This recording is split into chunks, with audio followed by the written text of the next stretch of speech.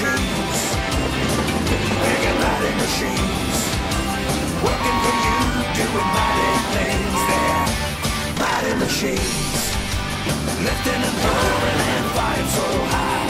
Building a building up to the sky. You can watch them all day and never know why. They're mighty machines.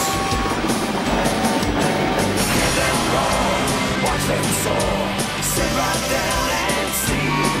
There are stories to enjoy for every girl and boy.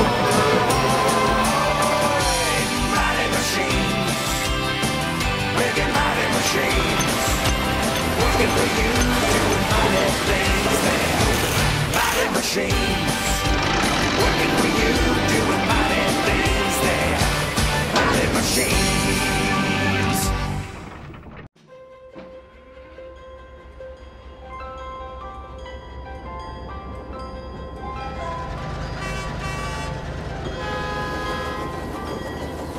Every so often on the Crotoonian railways, engines will be sent to work in unfamiliar places. It was on one of these occasions that Thomas was sent away from his branch line to help with a project up in the hills. There was a new depot being built high on the Cliffstone Mountains. The Crotoonian Construction Company had called for a spare shunting engine, being that Brewster, one of the company engines, was having his monthly checkup.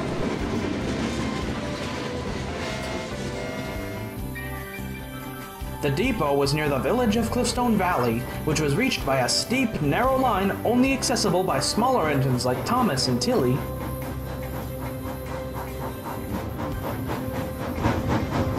When Thomas arrived at the site, there was a lot of work going on. Buildings needed roofing, track was being laid, and there was a lot of building materials lying around and waiting for further use. Jack the front loader and Scoop the backhoe digger were shifting dirt and rubble from new foundations when Thomas whistled in. Hi, Thomas. Hi, Jack.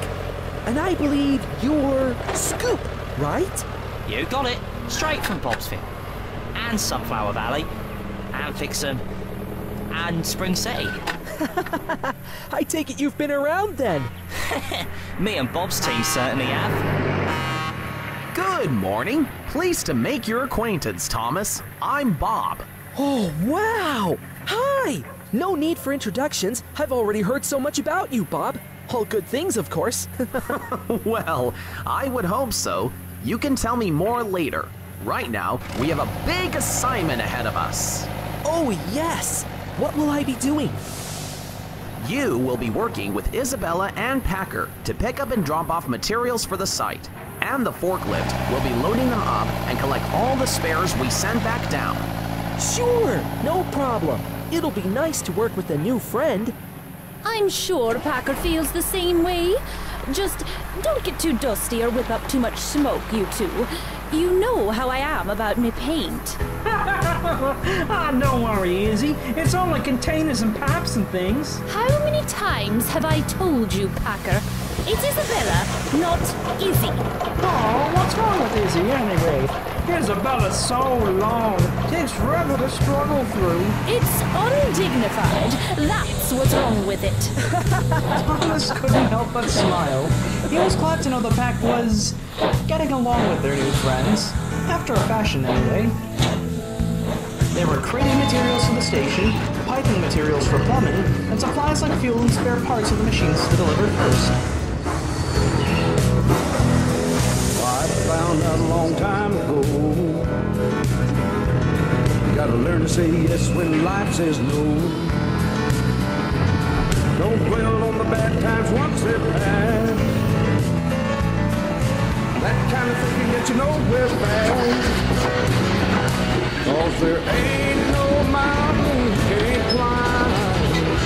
If you hang on tight, you just make up your mind.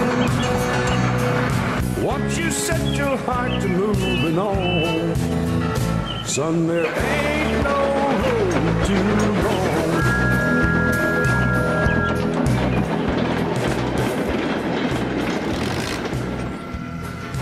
All right, guys, stop messing around. Come on. And when he got back, Thomas found a lot more machines working around the You yard. need some cement over here? Don't worry, I'm on it. Poetry in motion. He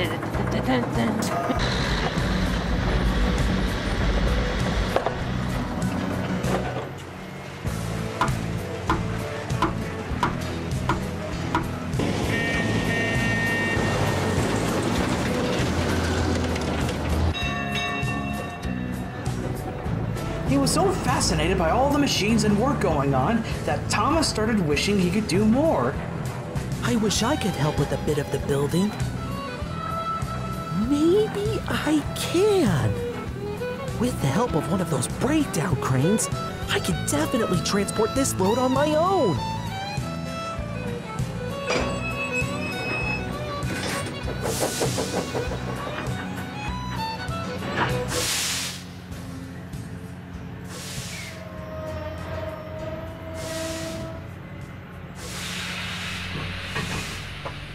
Meanwhile, Lofty the Crane was shifting an important roofing section for the station building. The roads were packed while Rolly and Buster the steamrollers were working, so he had to ride along the railway line, which was dangerously close to the edge of the valley. Oh, okay. Oh, okay. Just a little further on the road and we should be at the site. Come on, hurry up. I gotta get my axles greased. So do I. I'll be done faster than you. I'm the better build after all. We'll see about that. Max! Monty! Get back here! The road's not cleared! Oh, no, you don't. Okay, nearly at the...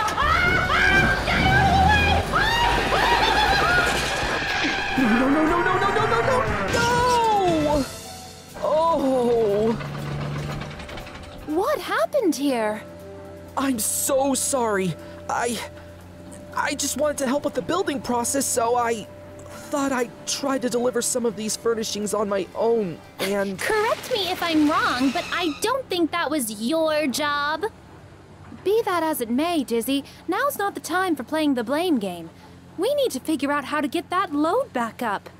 I got it! We could get Gripper to help. His cable is really long, and he's got a winch. You're right. Unfortunately, right now, he's helping out at the Crotoonia Bay docks. Oh, bother! Well, now what are we gonna do? If only we had something long enough to reach out to the end of the valley. But where would we find that? I got it! Got what, Thomas? An idea! Look, I did something incredibly silly and messed up. I'd like a chance to correct that mistake. So, may I have permission to go off-site? Sure, but why? You'll see soon, Bob. I promise. We could build this scaffolding into a jib. We can hook a winch onto it and use it like an old-fashioned pulley crane to get the crate. That's a brilliant idea, Thomas. Good thinking. Thanks, Wendy. Well, what are we waiting for? Let's get to work. Can we fix it? Yes, we can! Yeah, I think so. Assembling the odd contraption was no problem for Bob and Wendy, but bringing it up was another story. With the hoist fitted onto Isabella and Packer, and with the magnet hooked onto Thomas's winch, it would all require teamwork to get the job done. The container was stuck on a very awkward point of the valley. Lofty's magnet made it easy to collect it, but bringing it up would be the ultimate test. Is everybody ready? Ready to work. Time to go to the rescue. Thomas is ready. All right, then. Let's get this show on the road! It was a lot harder to pull a container from off the ground than pulling it on a wagon, but Thomas didn't stop. He kept heaving the container up. I just hope the arm holds.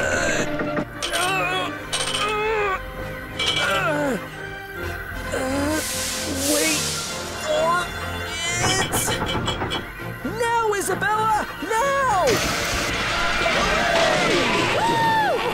Well done, all of you. Woohoo! We did it! Hooray! Boy, that sure was a heave. I didn't even get my paintwork dirty. Go figure. Splendid job, team! And a special thank you to Thomas. You were very creative with figuring out a solution to the problem. I'll be certain to thank your controller for sending over some reinforcements. But I'm not really all that, am I? I caused this whole mess. And all because I took up a job before asking. Well, true, but you fixed your mistake and learned from it, I trust? Oh yes, of course. Next time, I will definitely ask before taking up a job, even if it looks really cool. Then that's all that matters. At the end of the day, you are a really cognitive tank engine. That evening, Thomas went back to the sheds to tell his friends all about the day's adventures. What's more, he had learned a valuable lesson in the importance of correcting his mistakes. As Bob and his friends taught him, with a bit of creativity and teamwork, no problem is too big to solve together.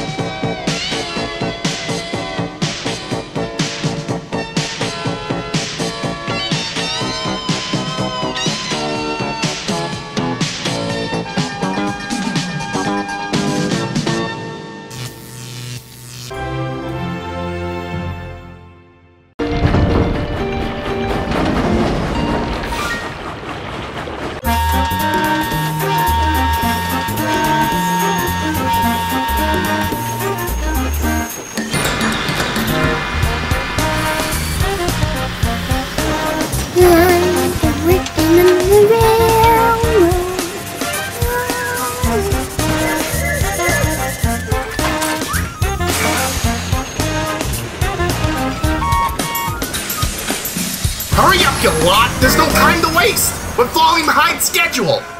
Whoa, cool your pistons there, Ralph. We're going as fast as we can. Cut us some slack. We're on a very tight schedule, Leonard, so I want things done, and I want things done on time! Those slag cars should be empty by now! And Dip, put the pedal to the metal! I'm on it, boss. I'll take a shortcut across the rails.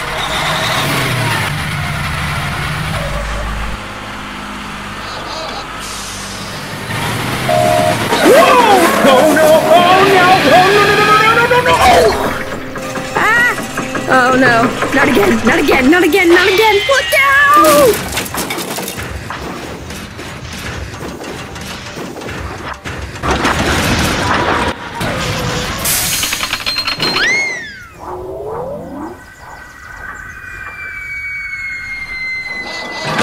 I got it! Why don't you watch where you're going, Puffball? Huh? What the?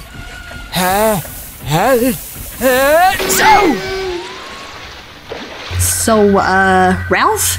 Now that we're here, now that we're witnessing this, would now be a bad time to tell you that I think things work a little too well around this yard? Quiet, you. Huh? What was that?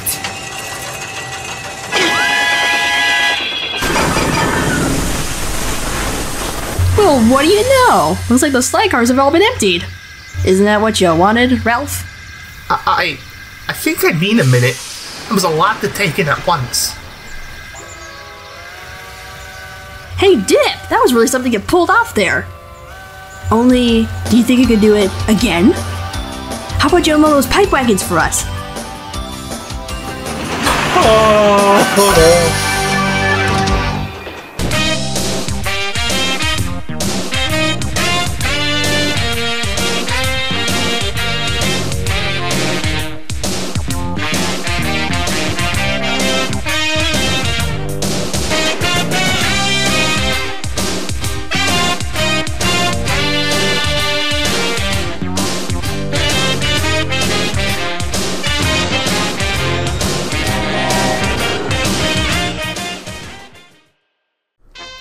Welcome to Crotoonia Shoots, the program in which we see the railways of Crotoonia in all of its raw wonder. Hold on to your hard hats, because today we're going to look around Baseline Quarry.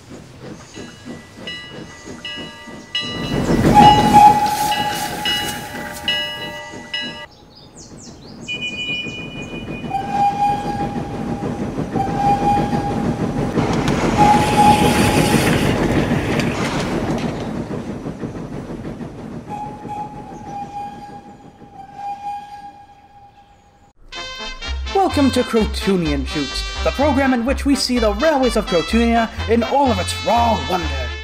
On today's journey, we'll be traveling back to the Bartlett Bay salt mines to see how they work.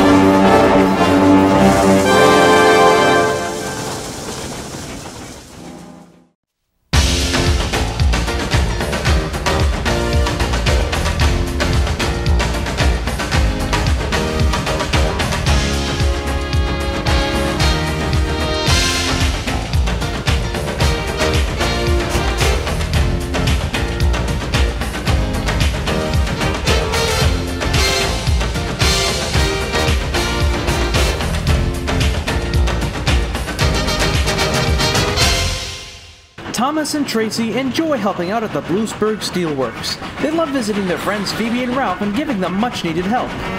Ralph has constantly kept busy running the manager about and shifting ladle cars into place, while Phoebe takes on long journeys to Bluesburg West Junction and beyond. But the yard had many orders to fill for the next few weeks, and even the extra 2 engines weren't enough to keep things running. That was when Diesel, Airy, and Bert came in.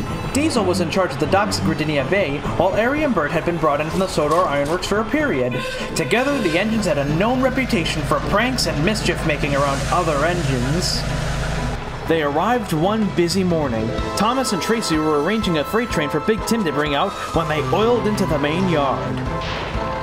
"Hello, Puffball," said Airy. "So the big old steelworks can handle with a teapot on rails? Figured they'd send for some modern diesels to help with the extra workload." "You'd be modern 70 years ago," quipped Ralph. "Now, as manager's diesel of the Bluesburg Steelworks, we're gonna need you to—" "And a rusty matchbox on wheels for a boss. Boy, you really need proper diesels around here," Bert greasily chirped. "Why, you?" "All right," said Phoebe coolly. "Now that we've gotten to know each other, let's get to work. Diesel, dockyard deliveries. Airy and Bert, your work in the pier." And she confidently went back to the steelwork shed to work. The Diesels did prove to help out a little bit, but many problems soon arose with their presence. They shoved trains into the wrong sidings, took any chance they got to make fun of or play tricks on Ralph and Tracy, and Diesel would bump Thomas or take the right of way from him. Altogether, the 3 engines were gradually getting fed up with the Diesel's trickery.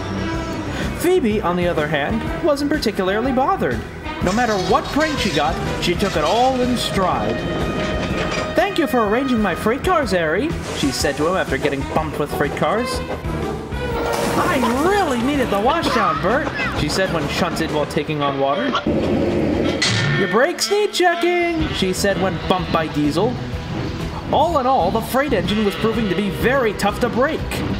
And Diesel and his cronies were more determined than ever to push her to the edge. Next morning, Thomas and Phoebe were sent to Selgrib City with a heavy freight train. They were to be transferred to another train heading out for Pennsylvania in the afternoon. Make sure to mind yourselves while we're gone, puffed Phoebe, and mind yourselves if you have to go through Boosburg West. Huh, said Diesel. We can handle that yard easily.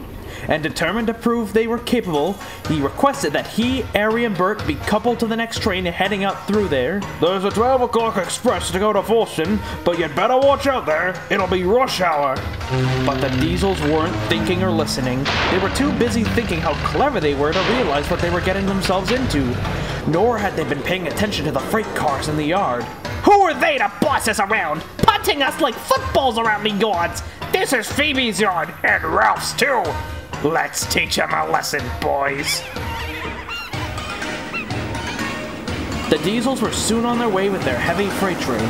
Although advised by the conductor to take at the very least a transfer caboose, they chose to take it as a triple header.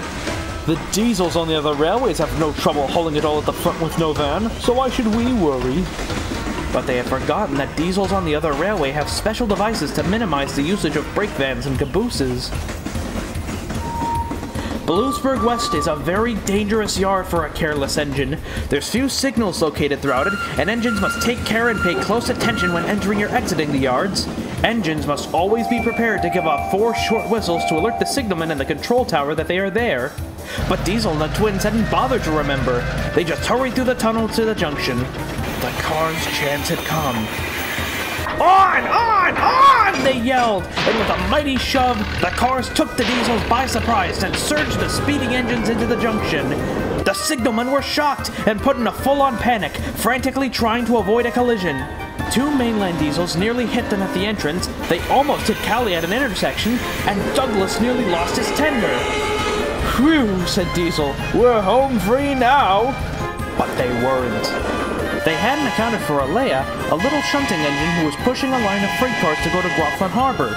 She was entering the main line. Oh no! Screamed Diesel as he shut his brakes hard on.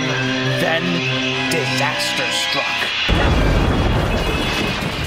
Diesel was on his side next to the crash, dazed, confused, and bruised. Some of Alea's cars had been thrown right off the track, and with Ari and Bert derailed on the switch, no one from the main line could get into the junction.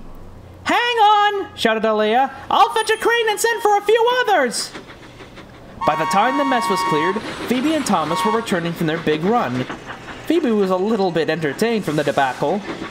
Well, well, well, 3 Diesels too big for their buffers couldn't manage steel cars, eh? Diesel was fuming.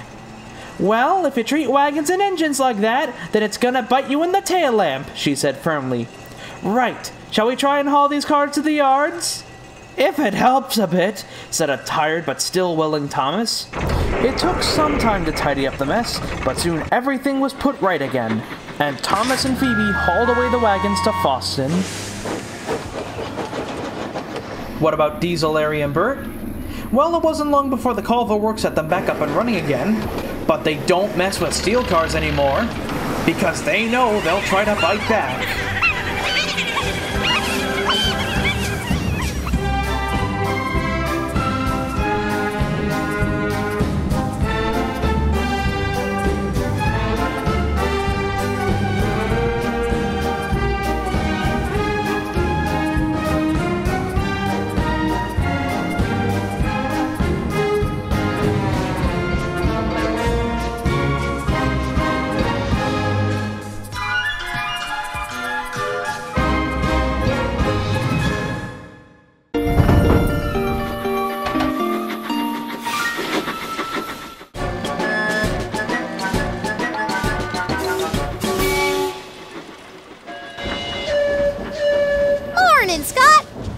Express runs again? You bet. And off to the loading dock, I assume? Yeah, and we gotta get going, Rochella.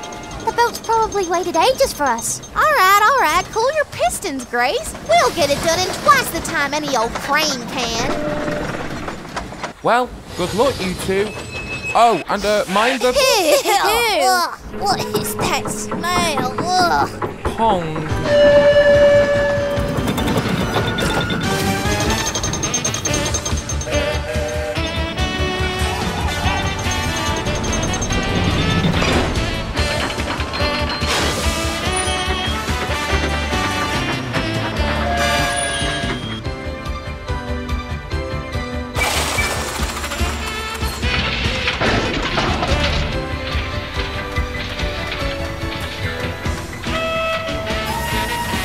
You know, I just can't nab a mind on what that smell going about here is. I mean, it's a little bit stinky, but stiffest above is it a real pong? It's like 2 tons of old boiler sludge mixed with 1 ton of engine ash and 2 wagons of stinky cheese all boiled together in an oven. I'm telling you, it's the worst smell I've smelled since the holy hydraulics! Look out below!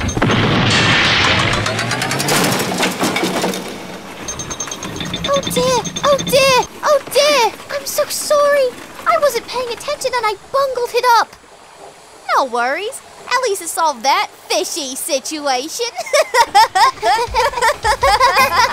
Hi, you two. You got my load of salmon to take to the Birmingham Station Cafe?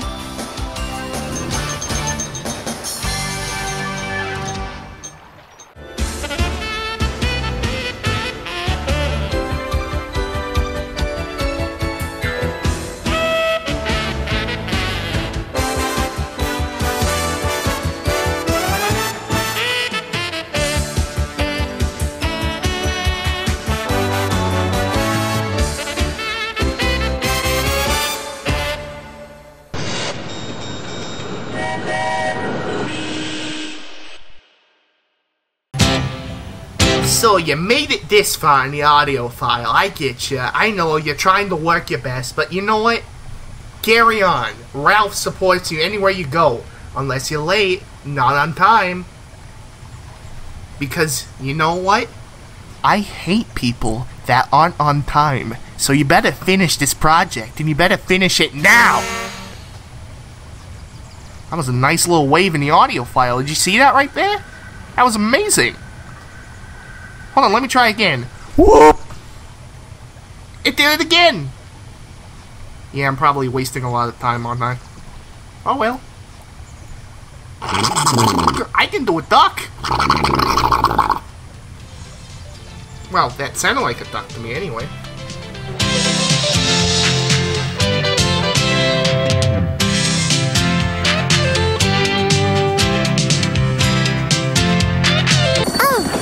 Pardon me, excuse us.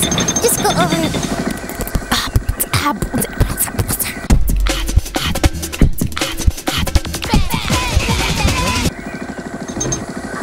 That guy is tall.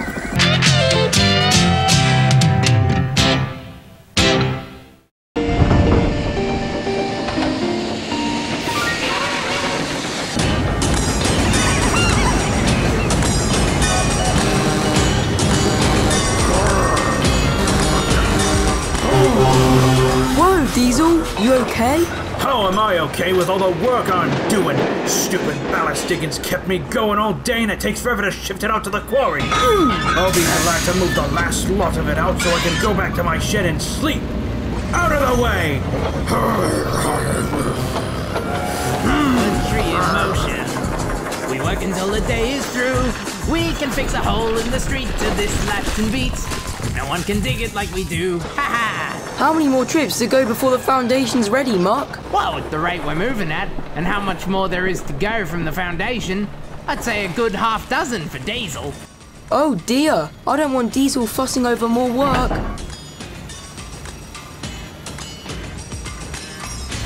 Mark, you and the others get Monty. There's going to be a lot to shift shortly. Mark to the rescue! Let's get Monty!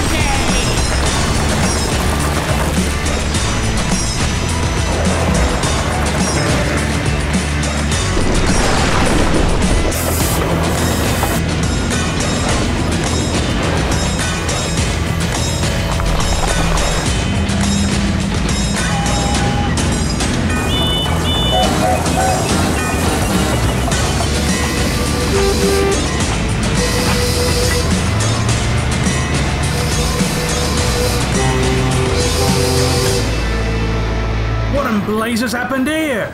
Ooh, I think you'd better be thanking Brewster. Chap shifted a good lot of the stuff for you.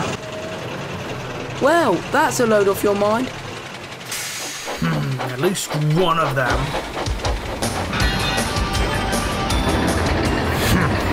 Thank you, Brewster.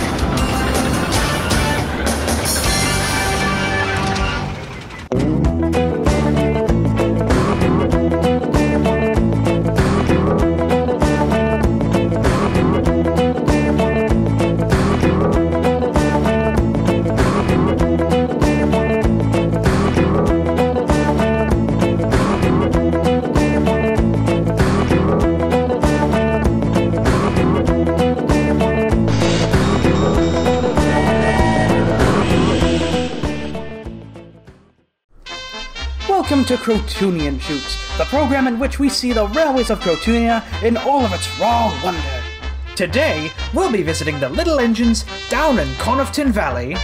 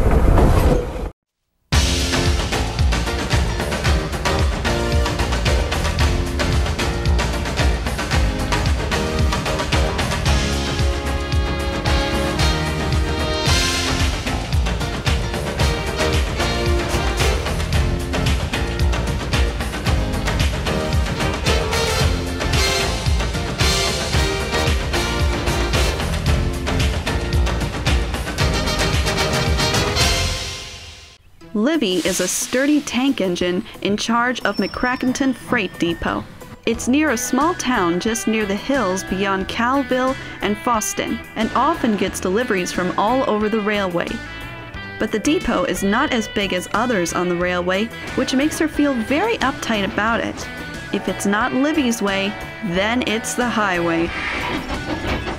One night, Livy was cooling her firebox for the night when Jebediah, the engine who pulled the Calville milk train, eased into the sheds. He was a very kindly engine, but he was rather worn out compared to the other engines. Ugh! Keep your soot off my tanks, old-timer, snapped Livy. I've got an image to keep up with my yard. I'm sorry, Livy, puffed Jebediah, but my chug isn't what it used to be. My rods have been jamming up for the last little bit, so I've had to burn more to puff more. But why are you here now? I'm glad you asked, said Mrs. T. Mark, who ran the depot and was preparing to head home for the night. We've just gotten a contract to store and deliver dairy products from all over the railway beginning tomorrow. Livy was shocked. Her yard, a dairy yard? But why? Can't that Cormac keep track of cheese with his silly prawns? I'm sorry, Livy, but we finalized the agreement. But it will keep our yard busy, and it'll open up a lot of opportunities if we do it well. But Livy didn't think so. Her yard had to be the way she wanted it. Next morning, the first load started to crawl in with Jebediah's first train. He brought churns of milk from the Crotoonia Bay and Calville dairies. Then Tootle delivered cream from Inkblada Towers Creamery. Then Emily delivered butter and eggs from Cliffstone Farms. And Olwen delivered the biggest load of all, cheeses from the Selgrub Bay Cheese Company. Every cheese you could imagine was packed into vans. Cheddar, mozzarella, feta, Swiss, string, Stilton, and even Wensleydale. The vans and refrigerated cars all packed the yards. Siding after siding seemed to be moving vans out and then vans in. Livy couldn't stand it. My yard should be an industrial space with construction materials, containers, and important things. Not a storage yard for a cheese festival. Did someone say cheese? And the more and more freight came in, the more and more she got tired of it. And she didn't treat poor Jebediah any nicer. Especially when his rods finally gave out when parking home at the sheds one night. Oh, gosh darn it. Oh, fantastic, she cracked. Now what are we going to do about the Calville train? Don't fret about it, said Mrs. T-Mark. I'm sure Mrs. Ella will find another engine for the job. Now you'd better find a flat car and get poor Jebediah over to the works. And so she did. But her words flew around in her boiler. Find another engine to do the job. Find another engine to do the job. And that's when Livy made a plan. A firelighter comes every morning to ready the engines for the day. After the firelighter left this morning, Livy put her plan into motion. She rounded up every dairy car in the yard and coupled them all together. Then, with a bit of strain, she began to haul the cars off down the line to Bluesburg West Yard. They've got so many sidings there that little blue pressure cooker won't mind having some extra work to do. But she'd forgotten about Foston. Foston has two main line connections, a passenger line that leads up to the big station and the small commuter station, and a freight line that goes through the goods yard. Livy was hoping she'd be taken onto the passenger line where she usually went with her traffic. But the signalman hadn't known about Livy, and she was kept on the goods line, following a slow freight before her. Oh, bother, she said.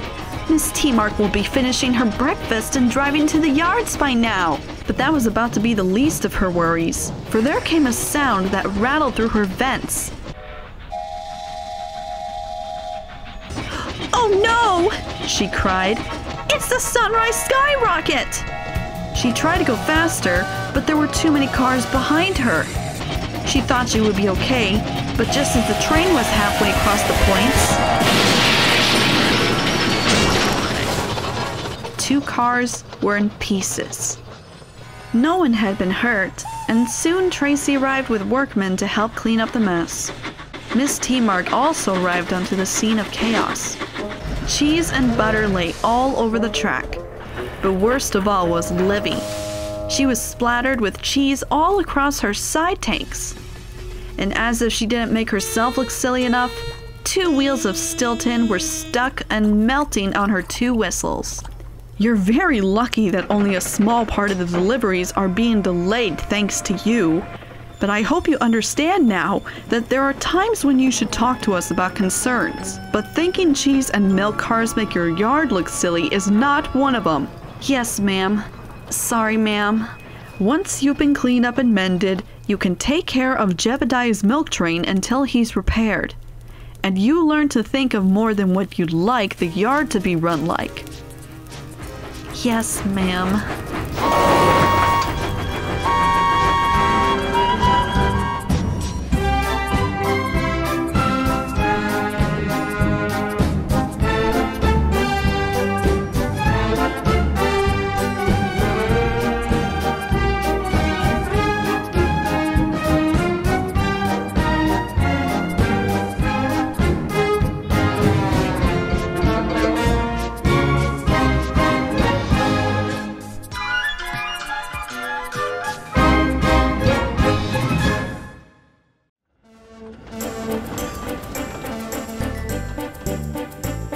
The engines always think they are so clever, and so they like to bump the trucks around. They bump them in the sidings, they bump them in the yard. They better beware, they better take care, they better be on their guard. Tracy pulls the trucks along the line. She's happy and she thinks it's going fine. The trucks all start to moan, they rattle and they groan. Look out Tracy, watch out Tracy, that's a warning sign. Because those troublesome trucks will get the engines every time. Troublesome trucks will run the engines off the line. They push them here and push them there until they go too fast. Then they push them once again, laughing while they crash. Troublesome trucks will get the engines every time. Troublesome trucks will run the engines off the line. They don't care how big they are, to them it's just a game. Those troublesome trucks will get them all the same. Before long, Tracy comes to that big hill. It's hard work and she's really got to pull. But soon she's at the top, and then she just won't stop. On, the trucks go faster still. Because those troublesome trucks will get the engines every time. Troublesome trucks will run the engines off the line. They push them here and push them there until they go too fast. Then they push them once again, laughing while they crash. Troublesome trucks will get the engines every time. Troublesome trucks will run the engines off the line. They don't care how big they are, to them it's just a game. Those troublesome trucks will get them all the same. They don't care how big they are, to them it's just a